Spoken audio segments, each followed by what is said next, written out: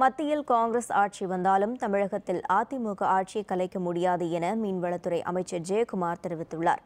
சென்னை கீழ்ப்பாக்கத்தில் நிகழ்ச்சி ஒன்றில் கலந்து கொண்ட பின் செய்தியாளர்களிடம் பேசிய அவர், கற்பனை கோட்டை கட்டுவதில் திமுகவுக்கு நிகர் யாரும் கிடையாது என்று கூறினார். 13 வாக்குச்சாவடிகளில் மறு வாக்குப்பதிவு நடைபெறுவதற்காக யாரும் பயப்பட தேவையில்லை என்று கூறிய ஜெயக்குமார், அவரவர் வாக்குறுதிகளை கூறி வெற்றி பெற முயற்சிக்கட்டும் என்று குறிப்பிட்டார். நீட் தேர்வுக்கு விலக்கு அளிப்பதுதான் அதிமுகவின் கொள்கை முடிவு என்றும் அவர் குறிப்பிட்டார். காங்கிரஸுக்கு திமுகவுக்கு எந்த அளவுக்கு ஒரு கொள்கை முரண்பாடு என்பதை தமிழ்நாட்டு மக்கள் அறிவார்கள். எப்படிப்பட்ட